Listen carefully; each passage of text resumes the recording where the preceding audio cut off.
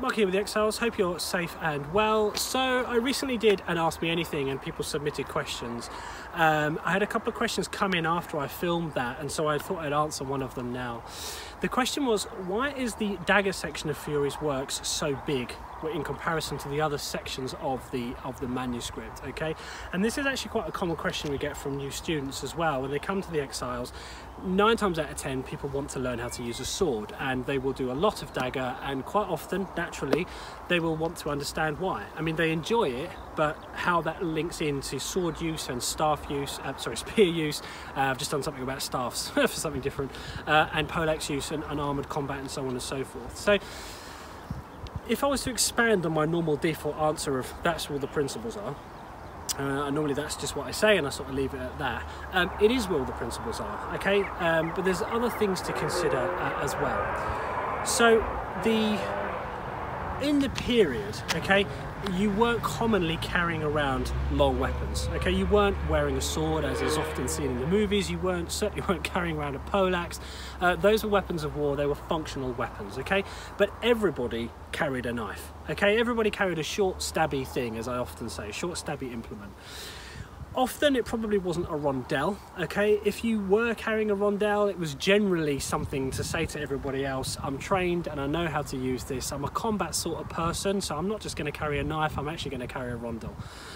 But in either case, okay, Fury's dagger stuff works equally as well with any short stabby implement as it does with rondelle dagger. So we have to think contextually here. Fury is not just teaching you to fight with one specific aspect in mind, okay? He's teaching you how to fight in general, okay? Whether that's for sport and anger, as we're told, whether that's in the barriers for tourney, as we're told, it doesn't matter, okay? As part of your education or whatever, if you're minor or your nobility, you probably have a good grounding in the fighting arts anyway, but you're going to go to Fury for 3 months, 6 months, a year, whatever, and he's going to teach you how he wants you to fight using his system. Day to day, in defense, you're going to be much more likely to face someone pulling out a knife or a dagger than you are a sword, okay? So if he's preparing you to fight and defend yourself in that period, inevitably there's going to be focus on short stabby things, okay? That's part of the reason why the dagger section is so big. Other reasons include, when I say that's where all the principles are, I really do mean that's where all the principles are. If you're good at managing distance with dagger fighting, if you're good at breaking distance, if you're good at making covers, bridging the gap, applying locks, binds, disarms, okay? If you're used to the sequence of how Fury is saying that fight unfolds, okay? So there's 4 requisites of dagger. At distance, I'm all about disarms. A little bit closer, I'm about binding the body. A little bit closer, I'm about breaking the body. Right down into grappling distance. If we're taking that sequence, okay, and we are mastering that sequence and how to employ different plays at different ranges as that fight is unfolding, we are taking those principles and we are easily applying them to sword in one hand, sword in 2 hands, etc. But because one of the most difficult things about martial arts, especially with something like this, is managing distance. Now, when a lot of people say that, it's a throwaway phrase, right? Managing distance, of course it's important. People run out of talent when they start to figure out what that actually means, okay? Fury's given us that in the dagger section, okay, in terms of managing distance. There are different things to do at different distances, and he gives us that. With dagger fighting, because it's got 1 foot in Abritsari, and wrestling is just as big a part of dagger fighting as the stabby and cover stuff, and it's also got 1 foot in the actual fact that there's something sharp being thrown around which can be at distance, so I can break down into grappling and is likely to break down into grappling. Once you've understood that, you've learned how to operate in that environment with the reflexes, with the muscle memory of those reactions, with the trigger points. It's very, very easy to then take those principles and apply them to other parts of the system, okay? So that's another reason why the dagger section is so big. It's also a lot about the grounding for technical aspects too. For example, with things like the middle binds that were shown in the dagger, so we call ligadura mezzana from the first master, so you're making a cover, you're dropping the arm in around the back of your opponent's arm to get that bind happening for a disarm or a dislocation.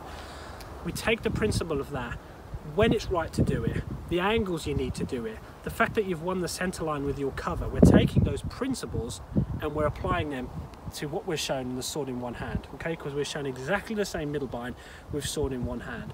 So when people look at Fury and they say it's a holistic system, and I'm pretty sure we were the first people to wave that flag, and years back we were the first people to be shouting from the rooftops, this is an integrated and holistic system. People get that, but it's not limited to just this technique is here and this technique is there and you can do it with this. It's much more than that. It's not just the technique we're interested in when we say holistic. We're also interested in the setup and the failure options and that distance management that I mentioned. That is all rooted in the dagger, okay? So when you train with us, you will do just as much dagger and Amritsari, sword in one hand, sword in two hand, but the principles are being driven from all of that dagger drilling, okay? It's also by far and away the hardest discipline to master, okay? There are so many more variations to what can happen at that mid-range stabby distance, okay? It can break down to grappling so quickly. It can, you know, people can change the direction of their attack so quickly. It's so hard to capture an incoming arm and secure it and rotate it and do a disarm from it. It's so hard to manage and master the discipline of dagger fighting that there has to be so much more content in there to enable you to train enough to basically get very competent with that discipline, okay? So it's by some margin more risky than fighting with a sword. Like, I'm not talking about damage or anything like that. I'm talking about in terms of what can go wrong, okay, and what can change, okay? The best knife people around today will get hit a lot more than they would like to admit. The best Fury dagger people, you know, dagger is my favourite part of the manuscript. I'm sure that's obvious. I've said it before. You know, you get hit a lot, okay? You have to learn how to deal with that. You have to imagine training in such a way that you could live with it, and it's all about doing more damage to them than they do to you. Getting hit in a dagger fight is inevitable, but it doesn't matter how good you are. The opportunity for risk, something to be unpredictable, is, in my opinion, so much higher than with the other parts of the manuscript. So there needs to be more, because you need to learn more, you need to understand more to master that discipline. So that's my expansive answer. That's pretty much it. But that's the reason why the dagger section is so much bigger than the other sections. And I hope that answers your question. So thank you.